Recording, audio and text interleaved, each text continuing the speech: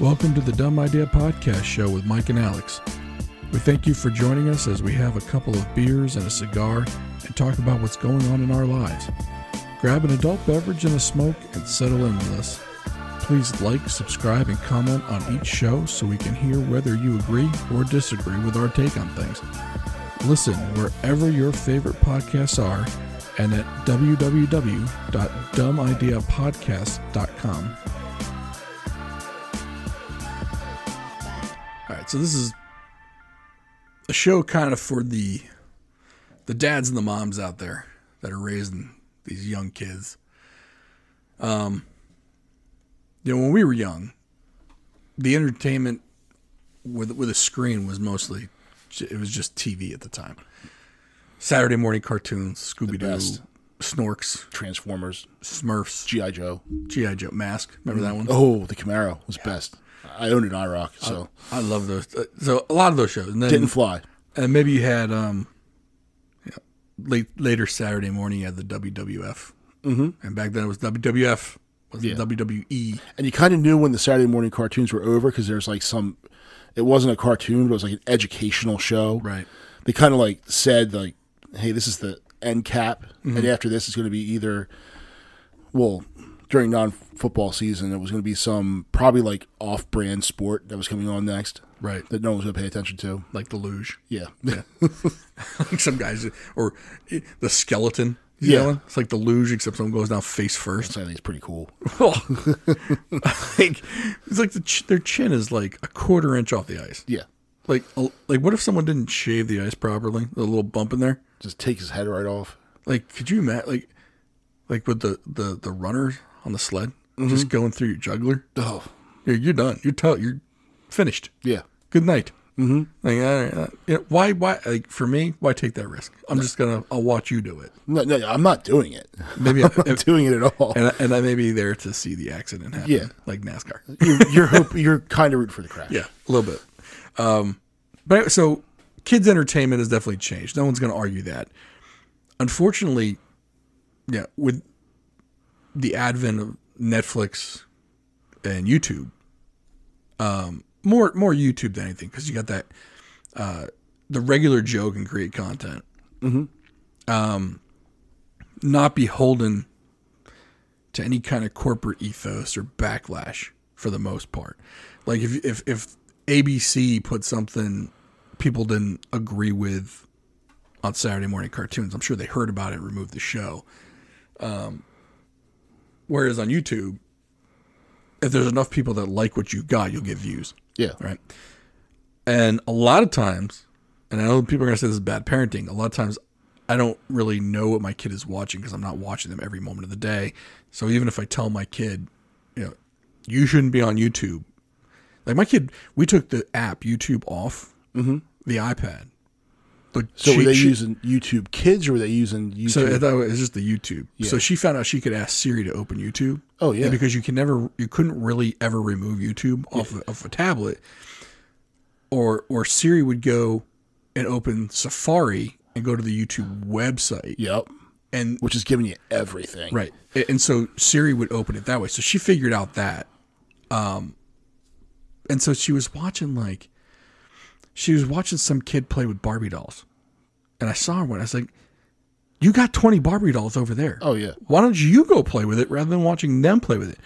She's like, I like it. I want to get this Barbie and that Barbie. And I'm like, whoa. I was like, all right. So there's that aspect of it where it's a little consumerism, but then it's just like, I feel like there's just a lot of brain deadening material. There's so much helping at all. Yeah. There's so much crap. And like they have the world at their fingertips. Like they can retrieve any bit of information they want. But some of it, like the kids playing with toys, and I've done the same thing with mine. What are you watching? Like, some kid playing. Like, you own that toy. Like, I'm looking at it. It's right there. Yeah. And you're watching some other kid play with something you have.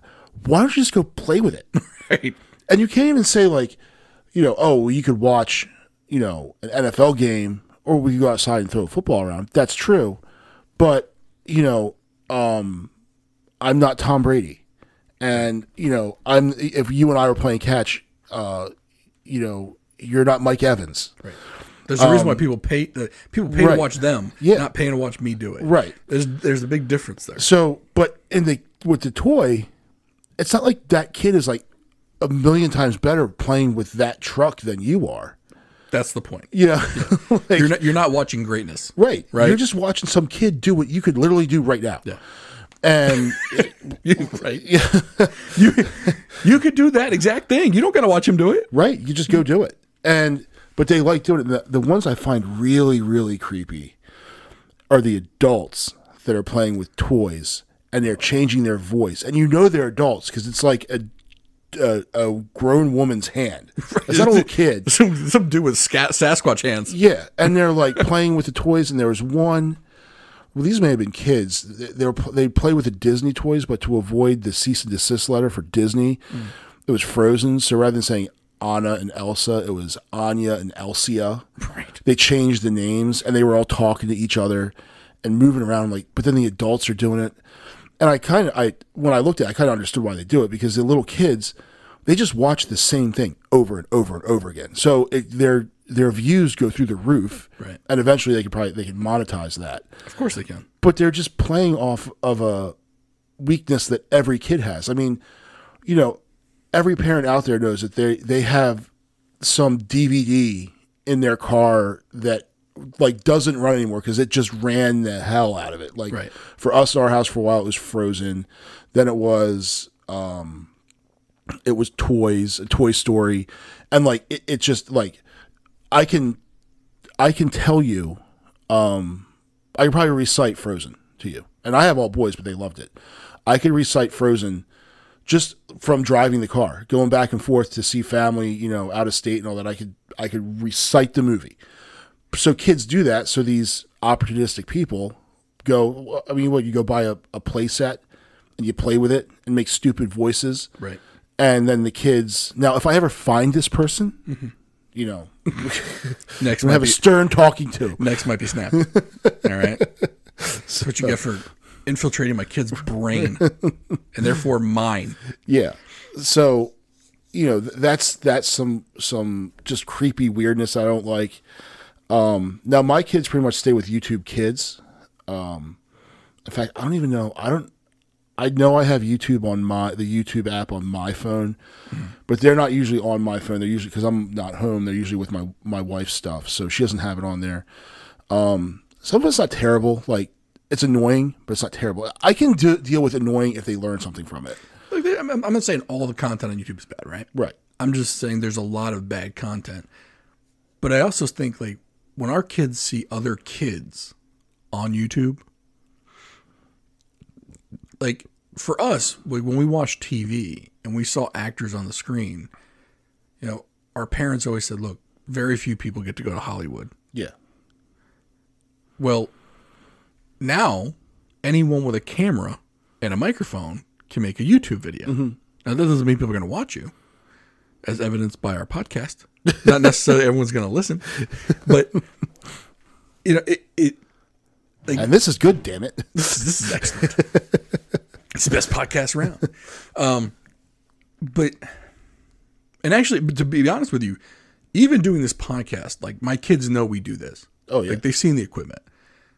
And, like, it almost says, like, this is a path they can take, but they don't understand that maybe we got 35 listeners and we make no money doing this. This is not a viable profession. Right.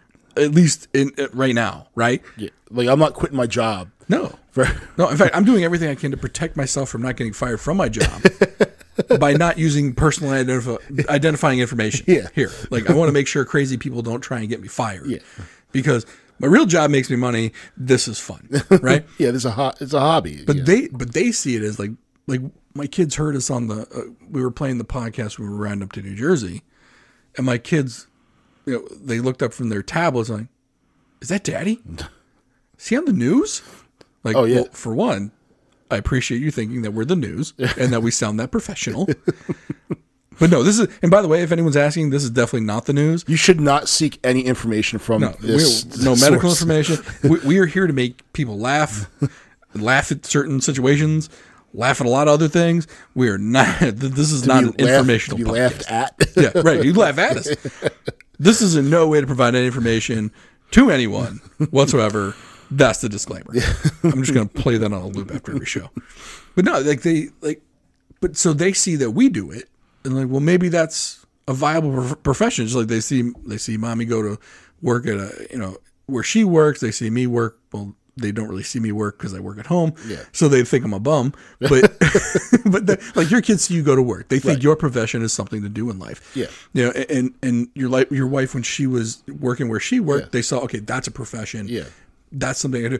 Well, my thing is like with Instagram, YouTube, Twitter, I see how vile people are to so-and-so influencers or people on YouTube who make money doing this. Yeah. Like, I don't want my kids to ever have to go through that. And like, one of the things with the show is like, I'm afraid my kids might see this and be like, well, you did it. Right. And not know the difference between what we're doing and then what some like Jake Paul or one of those. And I see it with my oldest because he's a little guy, but you know, he'll see some of this stuff or some of his older friends or friends' older brothers be like, yeah, look at, so he'll see Jake Paul and some of these other influencers in these YouTube shows with their followings. Like, what he doesn't get is these dudes are playing this stuff up for the camera. Right. It's an act. They don't think they're acting because it looks like real life. Right. Because it looks like a regular house and they're just regular dudes. Like, there's no storyline. Like, they're just, you know, so they think like, oh, I can do that. And I can tell when he's been watching something lousy on YouTube because he'll kind of act like that. I'm like, dude, I'll just go on and I'll pull up the history. Like, oh, yep, that's where it came from. Right. And, you know, we were always told like, hey, they're actors on TV. It's a story. It's blah, blah, blah, blah, blah. And it was pretty, because it was on TV and there was a talking Trans Am. So you knew that it wasn't quite real. Right. Or there was an alien named Alf that ate cats. Right. Like, even, you know, 8-year-old me was like, that's probably not real. I'm going to hedge my bet because it could be. Right. If Alf wanted to be my friend, I'm here. Right. But I'm guessing it's not real. But on YouTube, it looks real because it's just dudes hanging out, being nasty to each other, or chicks being nasty to each other. They're acting like jackasses. Well, like that stupid show, The Hills from MTV. Ugh. It was like the reality, but not reality show. Yeah, it was. Yeah, it was scripted reality. Yeah, but they did it with the camera work, so it looked like it was reality show. Mm-hmm. You know, even like these Real Housewives shows. Like, hopefully, I mean, my kids have never seen the Real Housewives show. Thank God for that. Yeah. Right. But yeah, I think they'd be surprised. Like, a lot of this stuff is just scripted. But right. The other thing I had a thought in my head, I lost it. But the thing I was going to talk about was, remember the Blair Witch Project? Yeah. It was kind of that start of, we can do a scripted show but make it look real through like the shaky camera. Yeah. Or like that was kind of the start, and people believed it. People believed it was real. Yeah. And that was kind of that start of the scripted reality. Yeah. And I think it made it all that more impressive that people thought it was real for so long. Like, I think there was a good 6 months before people found out it wasn't real. Oh yeah, it was scripted. That, and I remember because that was filmed in Frederick County, and I lived up there at the time when that all came out, and people were driving out there, and it was just all this craziness, and the sheriff's office had to go and like post up people there to keep these idiots from doing stupid things out there, and it was just, yeah. But then it was like, oh no, it's not real, and it kind of like was like a big bummer because like that'd be kind of like, it's a good story. It was. But the YouTube stuff, like, it looks like real life, and they don't understand that they're behaving a certain way to get. There was one they were watching. What's the name of them? I think it's the Ireland Bros. They're also awful. They were hiding in a Walmart overnight. Like, that was their. And then like the kids are like, oh look, they're hiding. We can do that. Like, no, you can't. Right. Like, don't call me when the police have you. Don't call me. Right. I'm not coming. Yeah, I'm not coming for that. Yeah, call your mother. Yeah. She might come, but I'm not. And like there, I don't expect TV or entertainment to be the influence over my kids. That's my job. Right. My job is also though to control what they're looking at. But it's harder to do that now. Oh, very, very, because like the kids learned how to talk into the device, Right. to say YouTube, and it pulls it up. Even the baby, like he pulls up, like he'll get on YouTube Kids, and he'll say Blippi, and it'll pull all the Blippi videos up. Right. And for you parents out, for those who are non-parents or have older kids, Blippi is this guy, and he speaks with a high-pitched voice, and he wears a goofy outfit, kind of like a clown, but not. He's not creepy like a clown, because clowns really creep me out. Like, it would be a non-starter if it was a clown. Creepy like Barney? No, Barney. Yeah, no. He's just a goofy dude. He's almost like in a Pee Wee Herman vein. Like, yeah. All right then. But his stuff is actually educational. Mm-hmm. Like, Blippi visited an airport and was showing the kids all the different parts of an airplane and how they fly. And I'm an amateur aviation enthusiast, and I'm listening to this thing, and I lean over the baby's shoulder. I'm like, wow, this is good stuff. Like, he's accurate. Like, this is all correct. Yeah. What he's doing. So, as annoying as Blippi is, okay, you can watch Blippi. Well, it's almost like Blue's Clues was really annoying. Yeah. But Blue's Clues was educational. Yeah. The crap that the Paul brothers do, there's no redeeming value. or the kids that are playing with toys. There's nothing good for them. No. Nothing. No. I remember when I was on, kind of like what you alluded to with your parents. Like, my parents told me, look, everything you see on TV, it's fake. Yeah. Except for the news. Right. And, well nowadays, my message is everything you see on TV is fake. Everything. Especially the news. Yes. Right. Right. That's unfortunate. Yeah. But, they watch that, and they're still young, so they haven't quite gotten the connect. Like, they're not into the Instagram and all that stuff. I'm dreading that part, because I got 2 girls. I'm dreading the day they find Instagram. Yeah. Because these girls that make money on Instagram, it's basically just a flesh show. Yeah.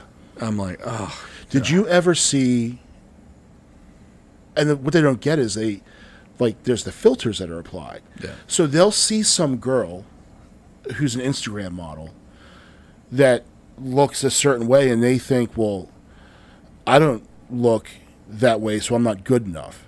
Well, first of all, it's essentially a professional photo shoot. They don't look that way. Right. And then there's filters. Have you seen the Joe Rogan where he applies the filters and looks like a girl?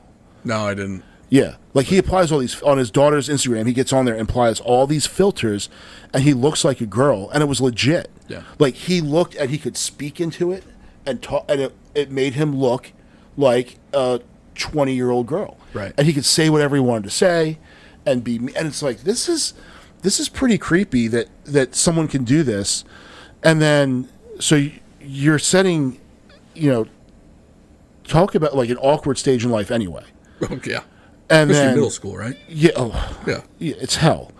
And then, so it's an awkward stage in life, and then you're going to go and say, oh, well, this is the standard to which you're going to judge yourself by. Well, not only that, but it's also like, for the boys that are looking at it, they're going to try and hold their future mates or whatever you want to call. Well, she looks like that. Yeah. Well, I want someone who looks like that. Right. Well, that doesn't exist. Right. That's a unicorn, dude. Yeah. Like, like Giselle doesn't look like Giselle. Right. But before Instagram, though, girls, I can hear women in my ear saying, well, before Instagram, it was, Cosmo or Elle magazine or Vogue or whatever, and those were the 2-dimensional pictures. Yeah. That were providing the. But you could just not look at that magazine. Well, I mean, you can not look at Instagram, but the problem is, though, you have an account on Instagram to talk with your friends. Yeah. And, Instagram puts up the influencer. Because, the girl that's now in the bikini and everything is an influencer for a brand. Yep. So it's an ad. And so now the ad ends up in their feed, and now they follow. Yeah. the influencer, and then they see more influencers and more. Yeah. So now they're getting fed more of this stuff. Yeah.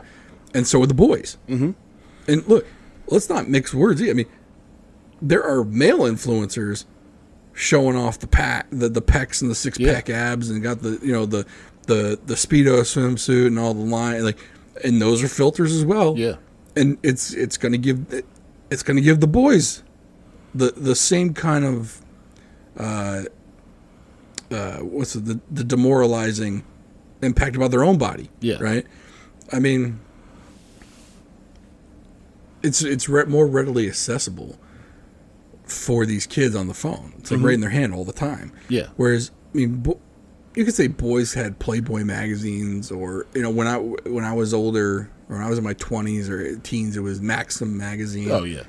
Which actually, when it first started, was pretty good, and that just turned to crap. And then some people are going to say, well, what about GQ and Men's Health? To be honest with you, I think most men, I think if you looked at the readership of like GQ or Men's Health,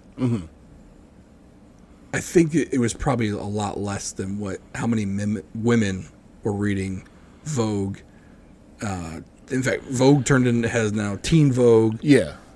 Elle magazine. Yeah, but those magazines weren't in your pocket sending an alert every time they posted something new. It wasn't an interactive thing. You read the magazine, yeah, it was there, and there's a picture, but it wasn't constantly there to interact with you. Whereas these apps are designed to make you want to interact with them. Right. At least the magazines had words in them too. Yeah. At least learn to read while you get your body shame on. Right. Yeah. Like work on your reading comprehension skills. Get that recipe that you always wanted. Yeah. While you learn to hate yourself. Right. So, and then it smells like perfume. Right. The men's ones always had the men's cologne. Oh yeah. The women's had the perfumes in it. And I just, like, my brother had 3 boys. Like, he's got one girl who's about the same age as my oldest, so they're still in elementary school. But he had 3 boys, like, and they lived in a little bit more rural area. Now, they still had phones with the smartphones and stuff, but I definitely feel like my brother wouldn't let them on Facebook, didn't let them get an Instagram account. Yeah. And he monitored their phones. And I'm probably going to do the same thing with my kids. Yeah. Because they ended up, they're 2 of the 3 are adults. One's going to be an adult next year for the most part, voting age at least. I feel like they're fairly well grounded. Yeah. And I think a lot of it has to do with they weren't on Facebook. They weren't on Instagram. They weren't on Twitter. Yeah. Like, they didn't experience just the pure S show that those 3 things are. And I know my girls are going to give me flack for it when they get older, that I'm not going to have them on those platforms. And I know a lot of people say, well, you should give them access to them and teach them about what they really are, rather than take it away from them. Yeah. And I can see both. To an extent. I can see both sides of the coin, because you don't want the kid to be weird. Like, if everyone has it and they don't. Now, everyone has Facebook. I don't. So I did at one point, gave it up for Lent, never went back, deleted the account. But there are other people who, like, but then I'm also 42 years old. Right. And I can be the old curmudgeon that doesn't have Facebook.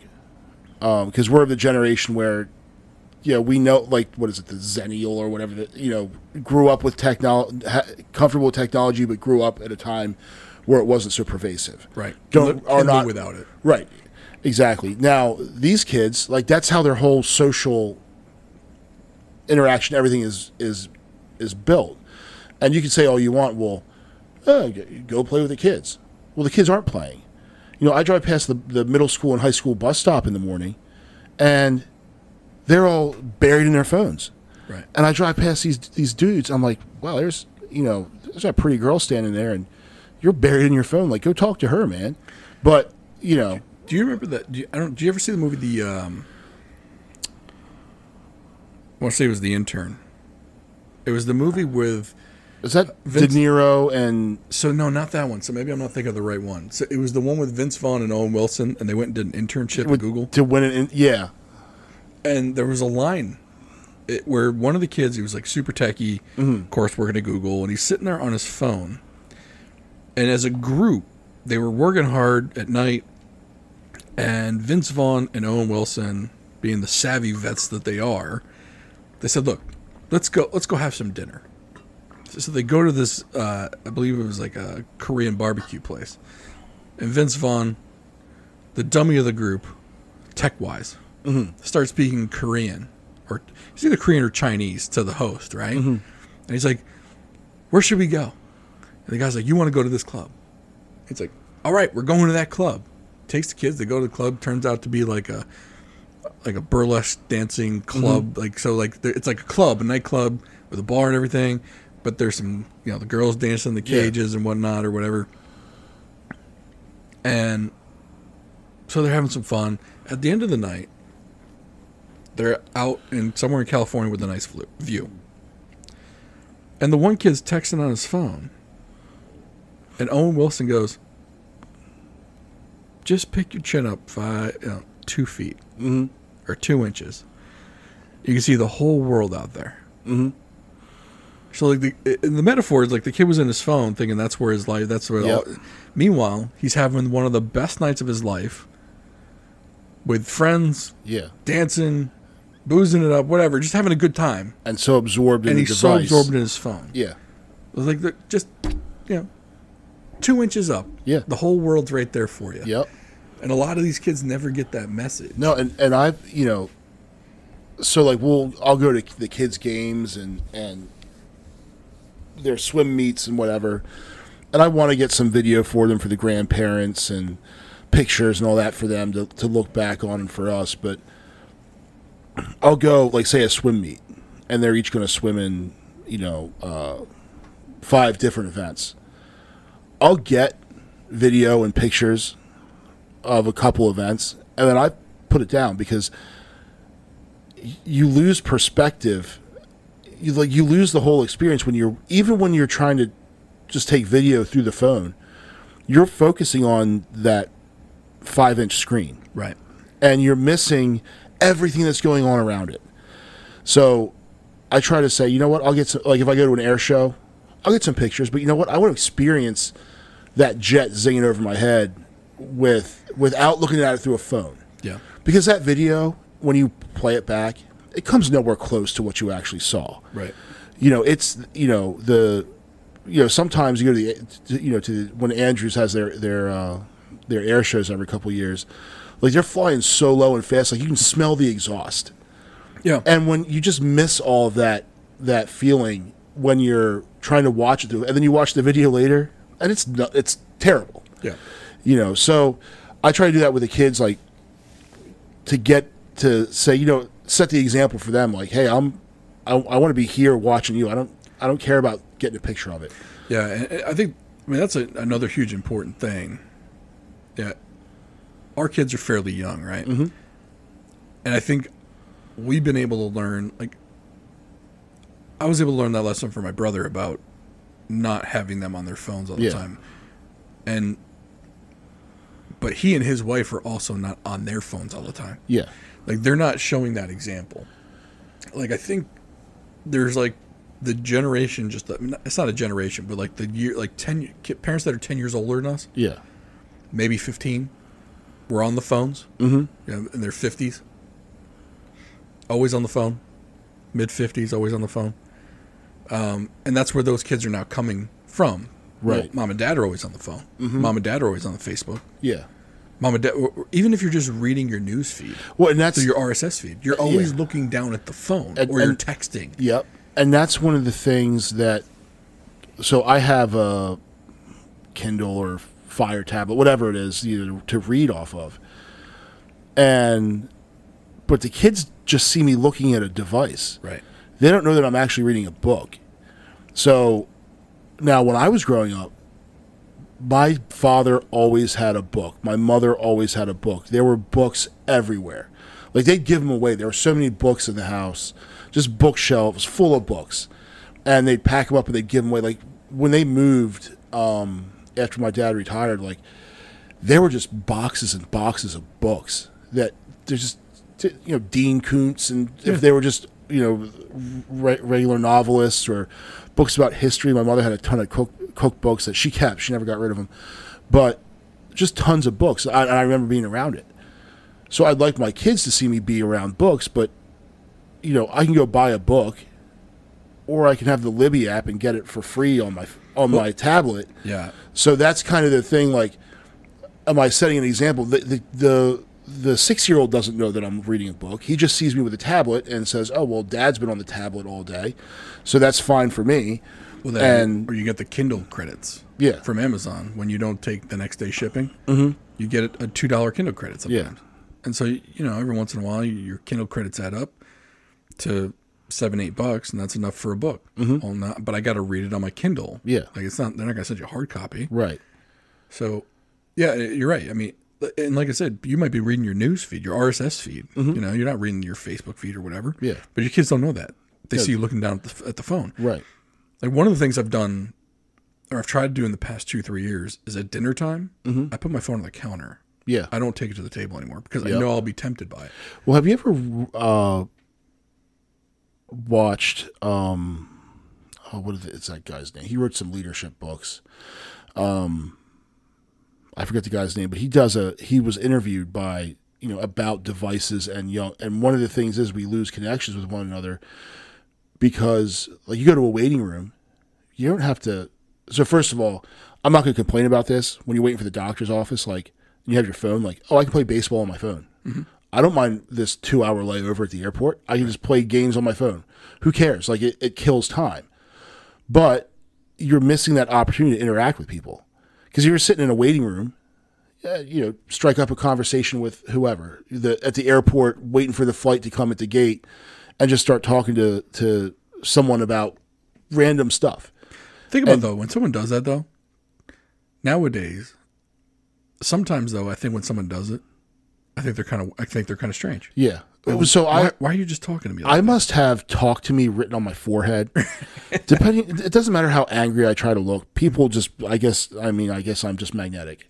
They gravitate. They want to talk about stuff, and I don't mind. Like, I'll talk.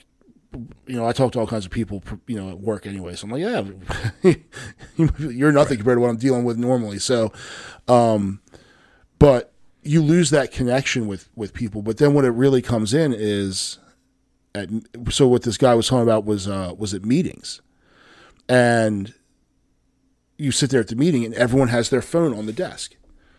So if I have my phone here on the table, is the meeting more important or is my phone more important?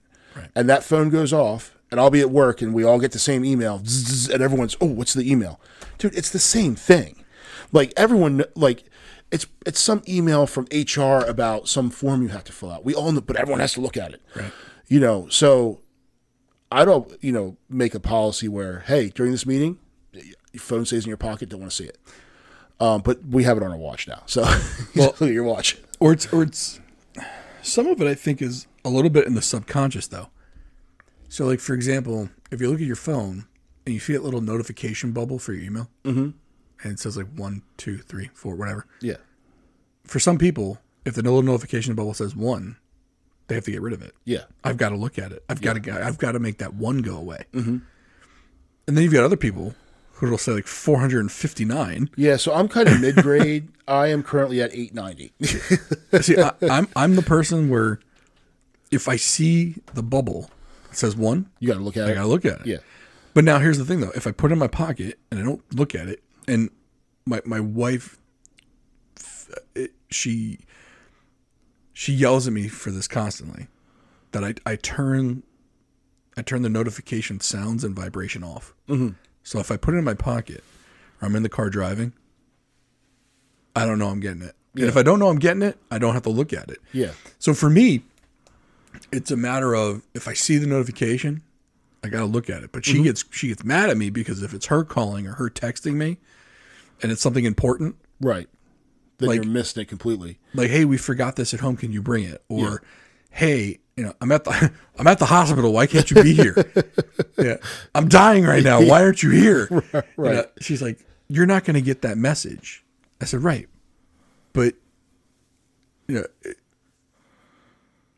I guess I could set the phone up to only notify me when she contacts me, if I was smart enough to figure that out. Yeah, there are ways with well, I know you're more of an Android guy, but there are ways with favorites. I'm sure Android has the same thing where I'm sure it does. You silence it except for your favorites.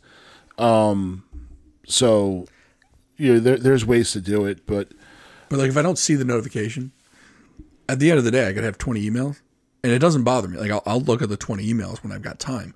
But if I feel or see or anything with the notification, I got to look at it. Yeah, it drives me nuts.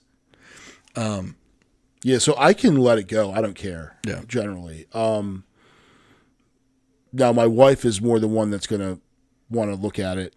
I think she might disagree, but I can look like sometimes I wish I didn't even have the damn thing. Especially the work one. That one can go F itself. But I just wonder for the kids, getting back to them, like this generation is going to have it, like their entire life is going to be digitized, like digital. Right. And I almost wish they do so there are kids who have a social media footprint before they're even born. When mom and dad put up the thing from the ultrasound. Right. So before that child has even been born, there's a picture of him of the ultrasound. Don't even know whether it's going to be a boy or a girl at this point. Well, they might not know till they decide, according to people now. But that's a different podcast. Yeah. We should probably stay away from that one. Yeah, I probably won't do that one.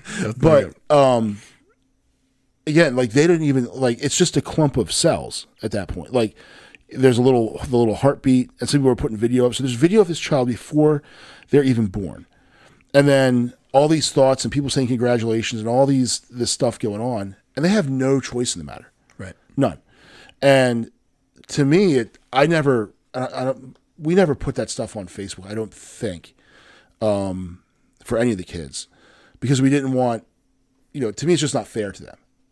And when I deleted my Facebook account that I did have, there were a bunch of pictures of the kids when they were young, babies. I'm like, the whole thing's going. I had other copies of those pictures. It wasn't like I was getting rid of the only picture that I had of the kids. You uploaded it from your phone anyway. Yeah. But I just got rid of the whole thing because they had no choice. And now there are people that are making Facebook accounts for their kids before they're born. Yeah. I'm like, this is kind of strange because that child isn't controlling the stuff that goes on there. It's just a weird thing. Like, here's my kid. And I kind of look at that like, well, that's just, a weird kind of, like, you're doing this for someone that has no choice, no control over it, no input as to what gets put on there. And it's almost like, the embarrassing picture, like when you're a little kid, you're naked and a new girlfriend comes over, your dad's like, oh, this is him when he's naked. That sort of thing. Apple might get you thrown in jail for that now. Yeah. Because they're scanning all your photos. Yeah. But here's the thing. You show that picture to that one person. You're embarrassed by that one person. Well, now you have a whole Facebook page of all the dumb, awkward stuff you've done growing up. And who, do you want that out there? Yeah. So, like, we all post pictures of our kids at some point. Now, I think most people, though, like, no one I know has a Facebook account for their kids. So it's not like you can tag the kid or you're putting the kid's name out there. Yeah. However, knowing what we know now about how Facebook can track everything, like, for example, even you without Facebook, because your wife has Facebook, I've got a Facebook account, my wife has a Facebook account. Your phone number is in our contacts. Yeah. It can now track you. Yeah. Even though you have no Facebook account. Yep. Now imagine what it's going to do with these kids. Mm-hmm. It can now, like Facebook and Amazon and all these other places will know more about your kids than anybody else. Yeah. So if they ever do create an account, they can just start marketing stuff to them right away. Because they're going to know that, oh, hey, that kid's into baseball. Or influencing them to vote a certain way. Yeah. Do things a certain way. Hey, you need to go to Burger King instead of McDonald's. Yeah. You need a burger instead of pizza. Yep. Yeah. And we're going to put photos of burgers in front of you all day long. Yep. Coke instead of Pepsi. Right. Yeah. So, and people are like, oh, well, people still have free will and choice. Yeah, you don't know how the brain works. yeah. The brain, when it sees pictures of burgers and burgers and burgers and fries, burgers and burgers and burgers and fries, guess what? Now your brain starts thinking it wants a burger. Oh, yeah. Even if you don't eat meat. Yeah. Your brain's going, oh my God, my mouth is watering every time I see a burger. It's Pavlov's dog. Oh, yeah. That nobody remembers that. Yeah. It's just, instead of the bell, it's pictures in front of your face. Mm-hmm. Yeah, so my boss will watch on the TV in his office. He'll have the Food Network on. Mm-hmm. They're doing diners, drives, and drive. And I'm looking at this stuff. I love that show. And I'm like, so, I get up early in the morning, work out, eat early in the morning. So by about 10 o'clock, I eat breakfast at 6. Sometimes, 5:30, 6 o'clock. So by 10, 11 o'clock, I'm pretty hungry. Right. But I'm trying to hold off because I don't want to eat lunch at the lunch I brought in at 11. Right. I'm going to be there till 4 or 5 and be starving. Without fail, I will run through a drive-through. But I'm sitting there and I'm watching this thing, and it's pulled pork. It's these giant hamburgers, like a hamburger stuffed with cheese and bacon, and then with bacon on it, and like you can't even fit it in your mouth, and there's grease and French fries. I'm like, dude, you got to turn this off. Right. I gotta watch anything but this. She's like, well, you just leave the office. I could do that too. Yep. Hi, Captain. But yeah, so like I'm thinking to myself, like, oh yeah, I'll, but you're right. Like, and then I'm driving home, like, man, we go out to dinner, and I'm like, you know what, I have a hankering for a greasy hamburger. Yep. And it all started with that. But when you're talking with kids whose brains aren't fully developed yet, so, and I know you've watched some of those, what's the document? You refer to it a lot. Social Dilemma. Yeah. Yep. But like when you look at someone's brain, like when they get a like, they get a dopamine hit. Not just them, us too. Yeah. It works on adults. Yeah. So, but we're adults, we kind of understand. But these are kids who are getting addicted to that dopamine. It's a drug. Yep. There are drugs that people take recreationally and, for medical purposes that increase dopamine in your brain. So now you're subjecting them to this thing to get likes, and then status is attached to followers. My kid, well, the little guys with this podcast ask me how many followers we have. Right. And I'm like, oh, it's like 1 million. Right. It's almost 1 million. I want to know how my kids? 0. Yeah. I said, nobody listens to us. Right. Nobody. I was like, and you want to know what? I'm not far off. Yeah. But I'm like, listen, because my oldest was like, you have people that listen to you and follow you? I was like, not really. I was like, it's just me and Mr. Mike talking to each other. Yeah. I'm pretty sure into a microphone. Yeah. I think as many people are listening to us right now in this room that will listen to us outside of this room when we post this thing. Yeah. It's funny when she gave me that look, like, loser. Right. How do you not have any followers? How long have you been doing this? 5 months. You have no followers? Like, why are you still doing it? The little kids like shit, I've got 30 followers. Right. The kid down the street in middle school's got 100. Yeah. Already beaten us. How many friends do you have? I don't know. Right. 3 or 4. Or it's like, I'm sure my kid one day is going to be like, how many Facebook friends do you have? And be like, well, Facebook says I have 400 friends. I interact with 3 of them. See, I don't know if in real life. And when I had Facebook, I was like, who are these people? Like, do I know 400 people? If I had to put, let's see it, infantry companies like 150. If I had to put together like an infantry element to defend this, I couldn't put an infantry platoon together. Right. Yeah, I'm not talking about people that know what they're doing. I'm just talking about like raw bodies. Yeah, no, it's really not like everyone I know is like on the neighborhood group chat. Right. Like the people I talk to the most are in that text group, which I keep trying to move everyone over to Telegram. And I'm like, no. I'm like, it's better. Yeah. I'm trying to lead horses to water, and they're all telling me to fuck off. Yeah. I mean, I'll go. Like, You're already there. Yeah. You've got an account. But there's nobody on it. Half the people are already there. I got 2 of them on there the other day for the FanDuel League. Oh, okay. Yeah. Just because I was like, I'm tired of having to create a brand new SMS group. Yeah, for this stupid thing when we add one person. Mm-hmm. I'm like, I just want to be able to add and subtract people as they come and go. And these messengers let you do that. SMS doesn't. Yeah. Garbage. Anyway, it's a whole nother topic altogether. But I mean, the Facebook thing though, like the friends count. Mm-hmm. So once you get on Facebook, and this is the genius of Facebook, because the more people they can get you to interact with, the more time you spend on it. Yeah. Well, so what they do is when you first get on there, the reason why they ask you for your high school and your hometown, your college. So you start. Everyone that went to that school or hometown or college, they say, hey, this person's on Facebook. Yeah. And so I'd say like probably 100 of the people of the 400 I have on there that I'm friends with on there were people I went to high school with. Right. 89 of them I didn't talk to. Yeah.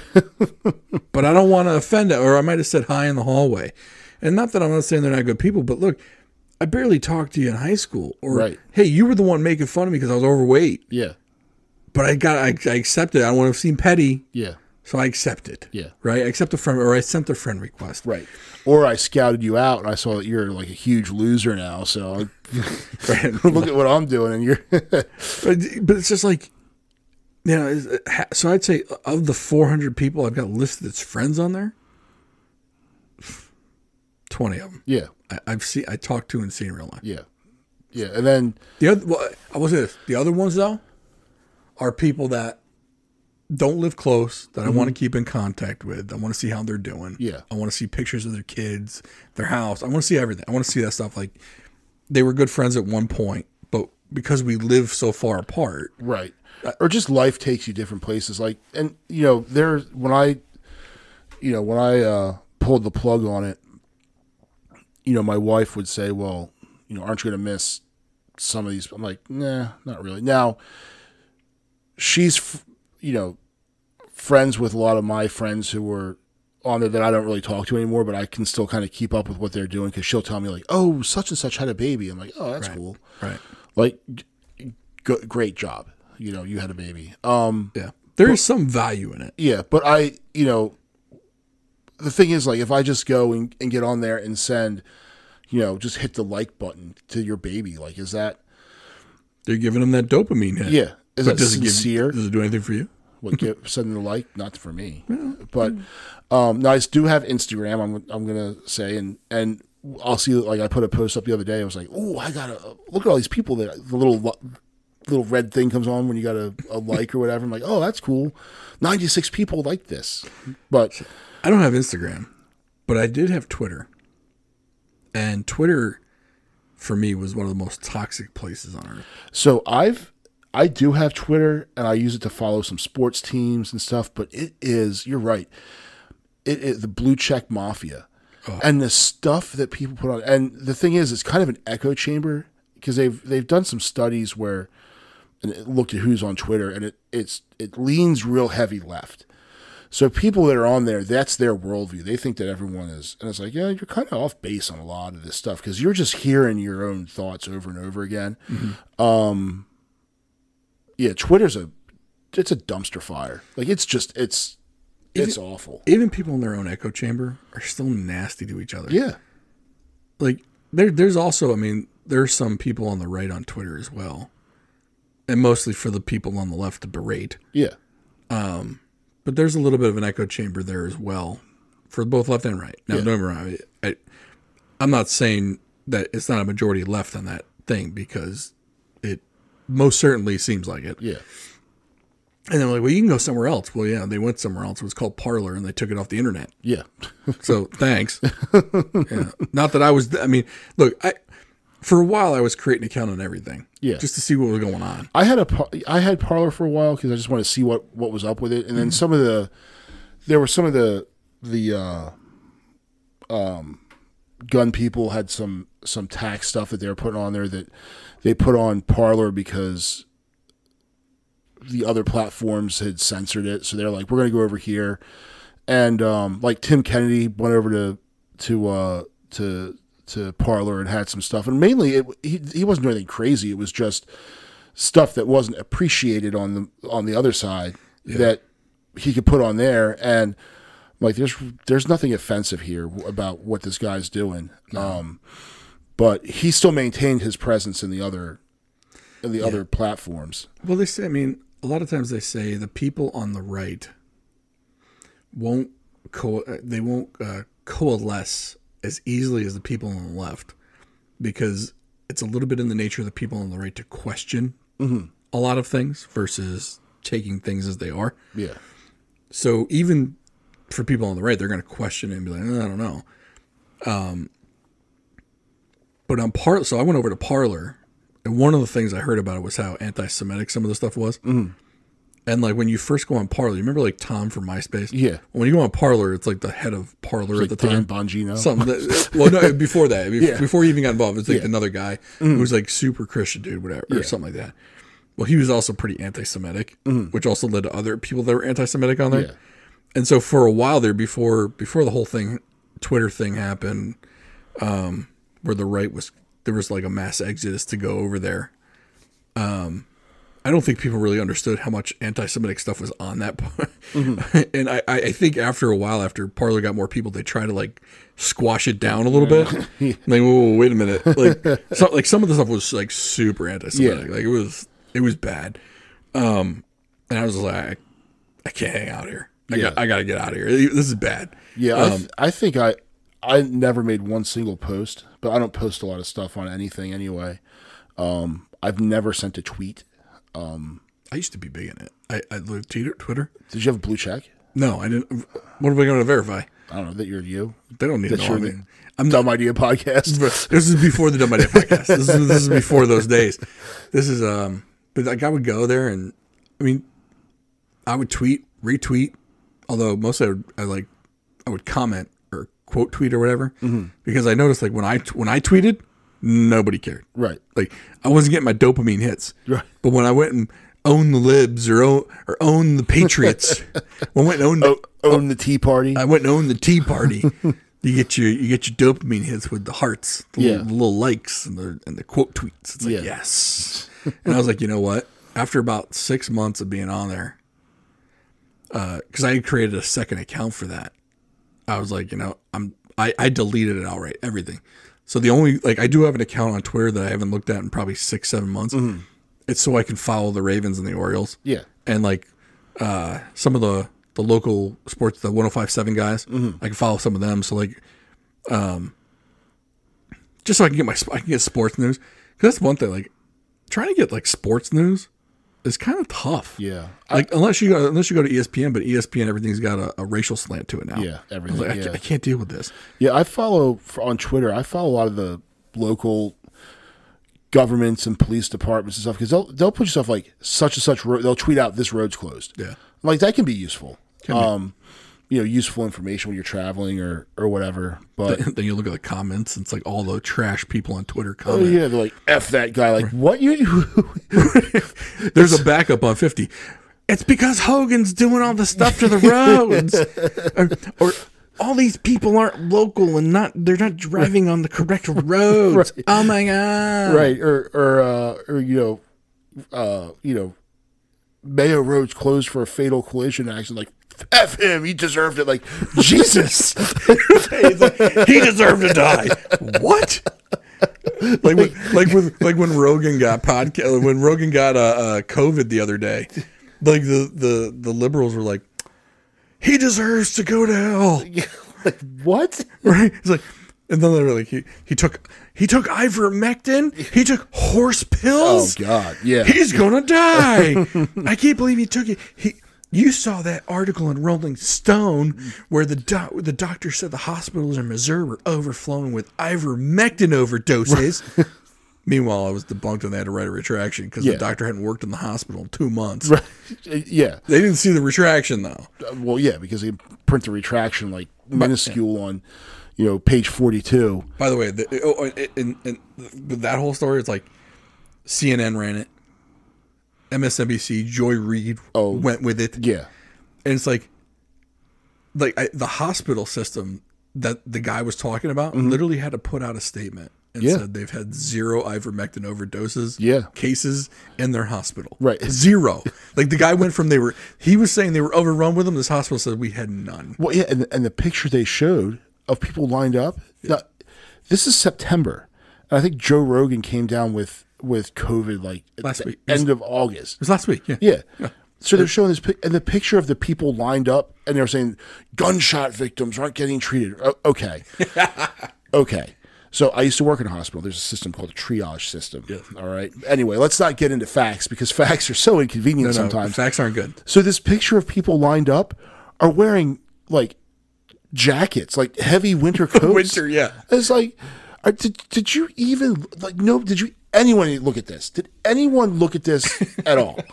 No, because you got to shit on Joe Rogan. They didn't fact check that guy at all. Yeah, like Rolling Stone, all they had to do was call the hospital to verify any of it. Right? Do you think they did that? No, they didn't. They didn't even make a phone call. Not even an attempt. No, like send an email maybe. No, to like the customer service account that no one like that replies back. Don't reply to this email. It's not monitored. By the way, MSNBC's credibility. Brian Williams works there. Yeah, the guy who wasn't he was on a helicopter in the Iraq War or Afghanistan War, one of the two. Yeah, that's what he said. Which he was never there. Right. Yeah. Credible guy. Right. And both pilots got killed and he had to land it. Had to land it. Just took over. He just, you know what? I'm going to fly it, guys. I got it. Don't worry about it. Hey, can someone get on this 60 gun? I can't handle that and fly at the same time. You know what? I will. Never mind. I'm going to fly and shoot some people. Got this, guys. Yeah. Yeah. So much credibility. You're bleeding a little bit. But yeah, that story was just completely ridiculous. And the medicine is like they made it seem like, it's a veterinary medicine. Right. It won a Nobel Prize for its use in humans. Well, and in Japan, I believe it was probably 2 weeks ago, the head of the medical association in Japan actually said it was a wonder drug for humans. Because they still don't know what else this drug can do. Yeah. Never mind what it won the Nobel Peace Prize for. Yeah. But there's, in fact, going back, I believe, a month ago, Oxford University finally said they're doing a 5,000-person trial for the effects of ivermectin with COVID patients. Yeah. So an actual legit trial. Yeah. That's a whole other topic because the whole thing of why ivermectin wasn't looked at before, I think has to do with some of the emergency use authorization for the vaccines. Yeah. I don't think they would have been able to get the emergency use authorization if there was another viable treatment. Yeah. But that's a whole other topic. Yeah. I mean, going back to like with the kids and social media, I mean, I see how adults are affected just by not even just social media, but news. Like the news that's not news, or the shows that they watch with certain plot lines, or but the social media companies, I think, are the worst about it because they do target kids. They know kids love the technology. They know kids love the phones. Well, just watching my 3-year-old run a phone, like he knows where apps are, and I have some apps on the phone like for him. Like there's this baby balloon pop game, and it just balloons go up the screen and he pops them with his fingers. But he gets to it, and he can hit the microphone and say YouTube Blippy, and it comes up. Like it's cool to watch them do it, but kids are good at manipulating these things anyway. They could. I remember when I was a kid, I learned how to run. My dad had one of the component stereos that had the head unit and a record player and a CD player that was, the bigger than a shoebox and held one disc. Right. This had a little tray that came out and you put it in and it would go back in. And I knew how to select the different sources and adjust the equalizers when I was, 8 or 9 years old. Right. So kids are always good. That's part of what kids, they explore their environment and they figure out how things work. It's so different though, because it targets their brain. Yeah. to make them feel a certain way. Yeah, and the stereo didn't, like the stereo with the equalizer doesn't make me feel a certain way. No. Like, it makes me feel proud that I learned how to do it. Yeah. But it doesn't keep coming back day after day after day, right. It to doesn't make sure I feel bad about myself. It doesn't remind you it's there. It's like the magazine and Instagram. Right. The magazine, you can eventually it's gonna end up in the bathroom, Right. and then from there it's gonna end up in the trash or in a collection of box with other old magazines, and it's not gonna ding every time it wants you to look at it. Well, it's like what they said about kid. I mean, it's harder to be a kid nowadays because the bullies, once you leave school, the bullies are still there. Yeah. Right? They're still there online to Yep. bully you. Like, you can't, like, at least when we went to school, we were there from 9 to 2, 9 to 3. Yeah. And when we left, the problems went with it. Yeah. For the most part, unless you had the problems at home. But you know what I mean? Yeah. Like, now, it's 24 hours a day on your phone. Yeah. That these bullies and these kids going to get to you. In middle Yeah. school, look, for people that went to middle school and knew it sucked, guess what? It sucks even more now. Yeah. And I guess, like I said, the original topic of, I got 2 little girls. Even though I don't want them to feel like they're missing out or get made fun of because they don't have Instagram or Facebook or Twitter or whatever, I think at that point, for me, I might have to just say, look, I got to be an adult here. Yeah. And just say, you're not having them. Yeah. No, I agree. For their own mental health. Yeah. And they're going to hate me for a while. Well, the thing is, they're first of all, they're going to be teenagers at some point anyway. They're going to hate you regardless. Right. So add it to the list. Right. At least this way they won't hate me and hate themselves. Yeah. Right. They'll just hate me. Yeah. And I'm fine with that. Because once they get through the rough years of being a teen, maybe when they get back to 2021, they'll like me again. Yeah. When they return back into human beings. Right. Yeah, and I don't, I'm not going to go and say, oh, well, I don't want my kid to think he's weird, so I'm going to let him have, unlimited access to social media. Really, I'd be happy if they never got into it at all. Yeah. Like I said, my brother's older boys, they never had it. Yeah. And they don't care. Yeah. Like now that they're in their 20s, like 2 of them are in their 20s and one's 18, they just don't care. They don't want to have it. Yeah. And I don't know. I think I like not having it for myself because people say, did you see on Facebook? Nope. Nope. I'll be honest with you. Like, I do have a Facebook account. I look only for the stuff I want to look for. Yeah. I know there's other stuff there, and I just scroll on by. Mm-hmm. The one good thing I like about Facebook, though, is the marketplace. Yeah. But I'll be honest with you, like, getting rid of Twitter, like I said, I haven't looked at it in 6 months.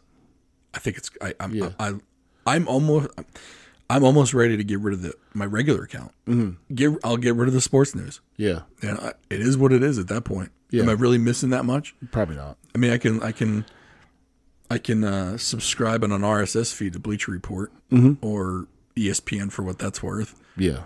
And get my news that way. Or I can do like Yahoo Sports and get my fantasy news that way, whatever it is. Yep. But I think I can ditch Twitter altogether and just lose that footprint. With Facebook, like I said, I use the marketplace. Like I contacted that guy to put my TV up on the wall, right? But I had to contact him through Facebook. Yeah, and the little kids they're not using it for, I should say little kids, but kids aren't generally using it for marketplace. They're on there because they're their whole social world. And I think what you said about the bullies don't go anywhere. They're still with you. Yeah. That's such a huge thing because, I mean, I was a fat little kid when I was growing up, and it was funny because when I was a fat little kid, up until everyone hit puberty, I was just picked on for being the fat. Well, then all of a sudden puberty hit and I became, the big dude, and all these little skinny guys are trying to lift weights to have the size that I just naturally had. Right. So, that all went away, but I don't think for girls that it does, because there's a different standard for them. I don't know of any, when I was growing up, I don't know of any girl that was like, man, I wish I could put on a solid 50 pounds. I don't think right. I don't think they're out there. They might be. Right. And if they're trying to get, after it and get yoked and put some 50 pounds of muscle on, like, God bless. But I don't think that's really at the forefront of the, pubescent girl's mindset. No, and they don't need social media for that crap anyway. Yeah. I mean, the only thing I wonder is, like, if they're not on the social media, the other kids are, right? They can still make fun of them. Yeah. Whether they're on it or not, they just won't know what's happening. Right. So it'll just be people snickering at them. Right. And you're dependent on someone's good nature to let you know what's going on. Right. And then, here's the other thing: if you completely restrict it from them, then do they go and they're going to seek it out? They're going to get it on their own. Yeah. And I almost look at it like, so I have a few guns in the house, and the boys, and they're all locked up and safe. But whenever one of the kids asks to see one, sure, get it out. I use that as an opportunity to teach them, some firearm safety. You never point at anybody, finger off the trigger, all that stuff, completely supervised. But it removes the mystery from it. Right. So they're never looking for them because they know that anytime they can ask me, "Oh, Daddy, can I see your rifle?" Yep, here it is. It's this is what it is. Very dangerous, and this is if you ever find one, if you're at a friend's house and a friend comes downstairs, you get out of there, tell an adult, that sort of thing. So it's kind of removing the forbidden fruit aspect from it. Yeah, and it can be monitored if it's out there. So I think with social media though, it's a little bit different in that I feel like the need for the likes and whatnot comes from a lack of a feeling of belonging, or loneliness for that matter. Yeah. So like the thing I hope for my kids is that throughout in their earlier years before all of this happens, I hope they form some close friendships. Yeah. Because the close friendships will get them through. And I'm not saying like, I'm talking about like, and this is tough for kids, and maybe for girls, but finding that group of friends that you can really trust and they'll have you, like if someone's making fun of you, that's you got the friends that have your back. Yeah. Like for real. Yeah. And they're not going to be the ones that kind of snicker behind your back as well. Right. But that's not easily attainable, right? Because you got to hope there's some other kids out there that have that same mentality, right? Mm-hmm.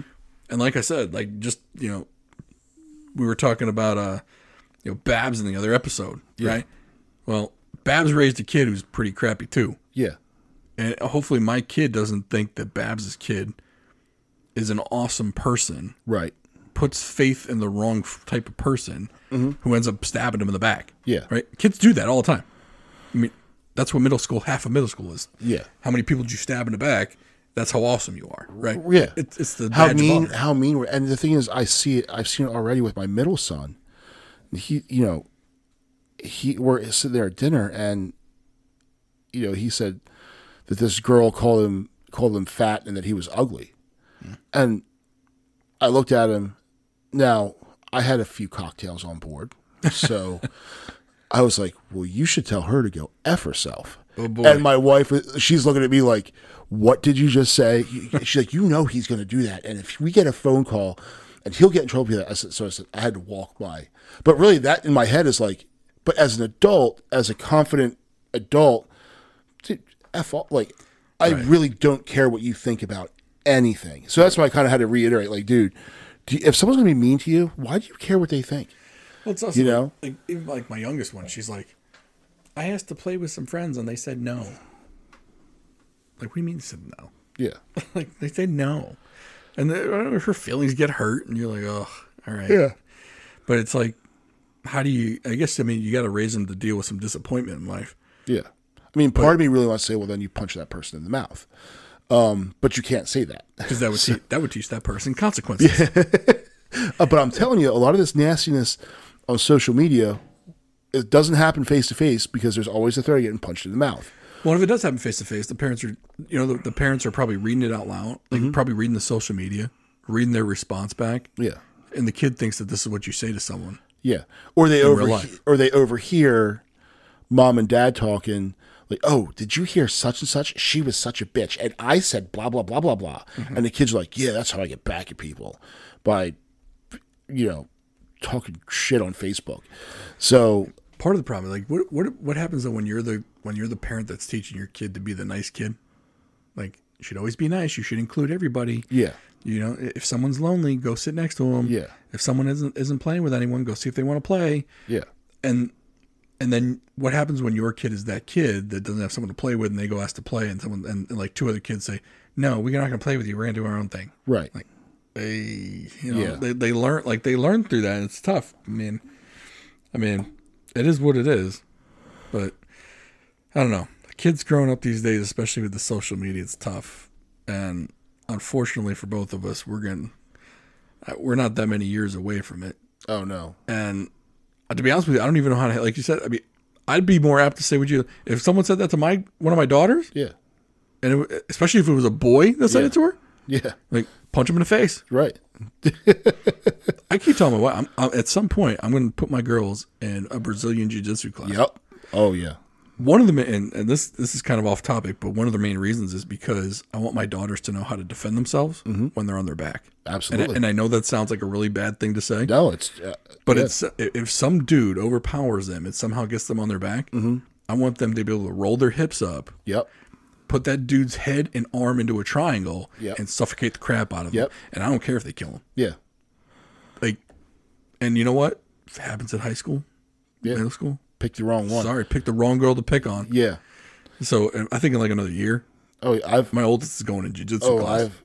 I want to get my boys into it. It's just expensive, and it's a good workout for them too. And then the other thing is, it gives them that confidence. But I don't need him to be a black belt. I just need him to learn how to do that. yeah, buck, trap, side, and roll. That's right. That's all I need. Look, 4 classes. If you can't teach my kid how to do this in 4 classes, you ain't worth the money. Yeah, and the thing is, like for girls especially, like that's where they to defend yourself, and like you get someone who's like good at jiu-jitsu, you get that person on the ground, like you just entered their world, and you're about to lose badly. Well, and you can hear everyone saying, "Well, any dude would overpower a girl." Look, Grant, another dude trained in jiu-jitsu, Right, could take my girl out. right, But if my girl's trained in jiu-jitsu, and your kid's just a schlub, yeah, she's gonna choke him out. Mm-hmm. She's going to bend. She's going to pull his head down. yeah, Tighten those legs around his neck with his arm trapped in there. Yep. And your boy's going to suffocate because he ain't trained to deal with that shit. yeah. He's probably gonna be too stupid to tap out. Yeah. Now, granted, if the one dude that's trying to get on with her, Yeah, is like the one of 25 other dudes who's been training jiu-jitsu in this world. All right, well, it's tough luck. I'll console her. I'll feel bad for her. But if it ain't one of those 25 dudes, and that boy's gonna suffocate and possibly die, shame on him. well, you didn't do a real good risk analysis. Yeah, you picked the wrong one. That's right. So but hopefully, who knows how every kid's different, right? So hopefully, it's all those kids out there that are growing up that aren't. I don't know. I don't even know what advice to give them. Just don't believe what you see on social media. Yeah. Just don't believe it. And I think that the best thing to end it would be just lift your eyes up about 2 feet, and they might think it's the entire world is in the phone, but it's not. Yeah. There's so much more out there. So thank you for listening. Please like, subscribe, comment, share, rate us on the podcast platforms, and we will see you next time.